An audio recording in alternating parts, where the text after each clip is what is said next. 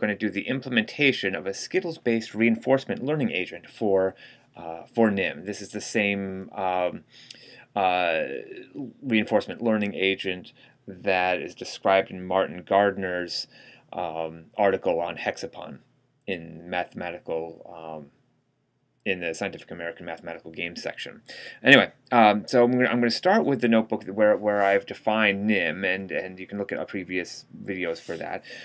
Essentially, I've done the initial state, valid move, show state, update state, win status, and then 3 agents here: human move, perfect move, and random move. This is for Nim, and I'll make use of those as I go along. Here's a sample run with perfect agent versus random agent, and perfect agent wins.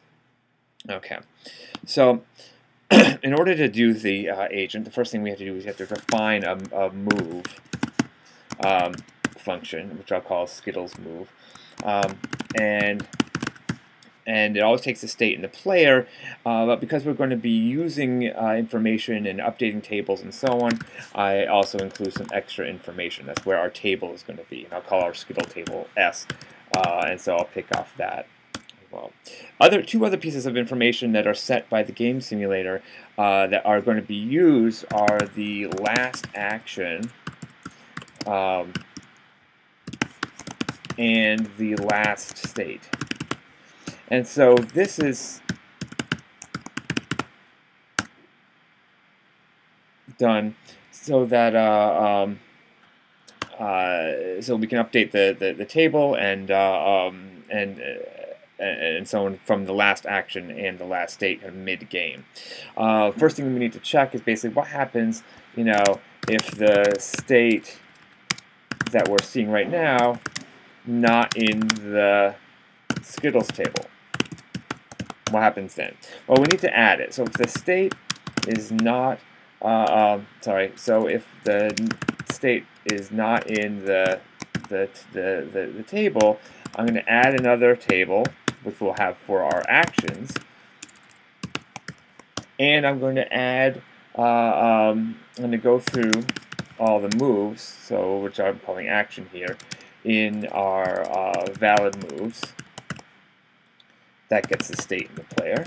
I'm going to go through all those and set the state action pair equal to 1, and this is 1 Skittle. So this adds something to the table that wasn't there already. In a basic way, then I just simply need to do a weighted choice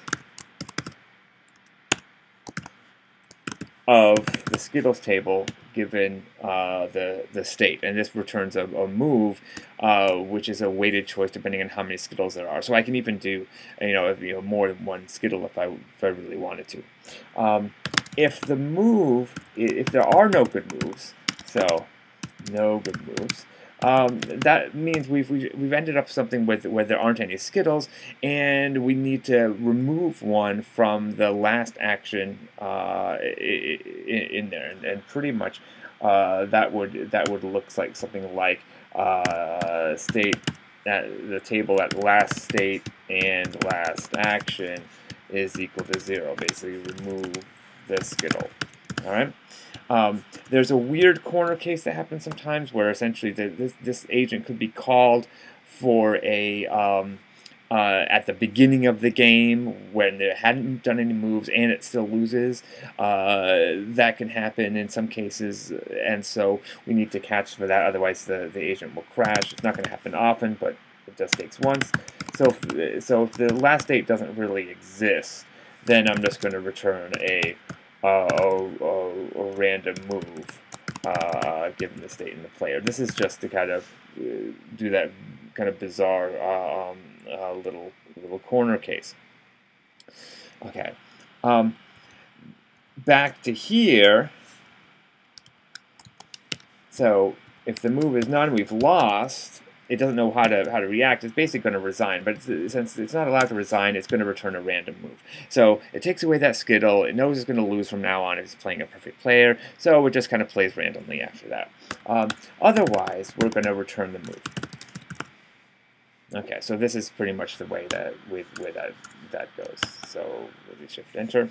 Now to make the agent, Skittles agent is equal to agent, and give it the move, Skittles move. Okay, and we'll also need to make a table, Skittles agent dot s is equal to an empty table. So that's start with empty table. All right. Now, it's also the case that after we lose at the end of the game, we need to learn from that one, but we have no more moves. So Skittles move is not going to ever be called again. So the simulator allows you to make a function that's called at the end of the game after you've won or lost, just to kind of do some cleanup or some last.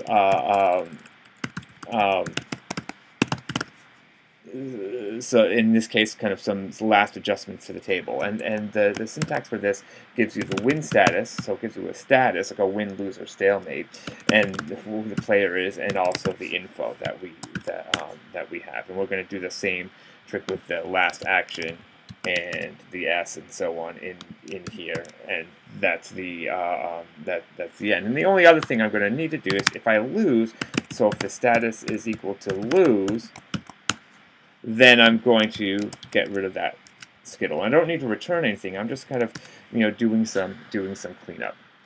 I do, however, have to tell the simulator to use this function after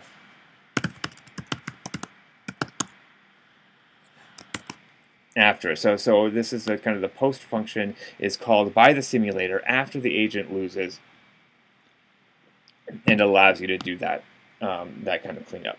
So that's pretty much it for the agent. Let's test it out. Let's see whether it works. So I'll start with one game, and I'll put the Skittles agent against the perfect agent, and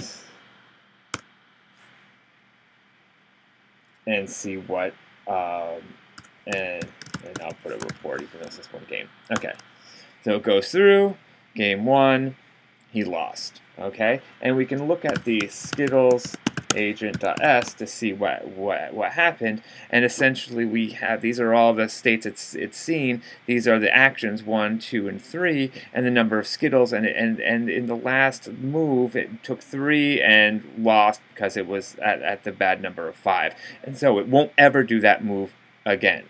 Now we can do the same thing but run it several times, and so I'm going to do number of games equals, let's say, 25, g dot display equals false, so that way I get rid of capital F, get rid of the display, so and then do the report.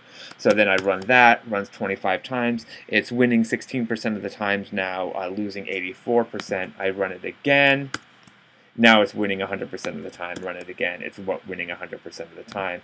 And I can do Skittles agent.s and look at the table. And this is what it looks like. And so it knows that essentially, when it gets to state 4, it takes 3 sticks. At 20, the optimal move is to take 3 sticks, and then at 17, it's all bad, and at 16, it takes 3 sticks, and so on all the way down. We could probably make this a little bit more robust by forcing it to see states that it hasn't seen. Maybe start with a random amount of sticks, and then it would learn pretty much the game completely. So that is our Skittles for Nim agent. And I'll have a few additions to it in another video.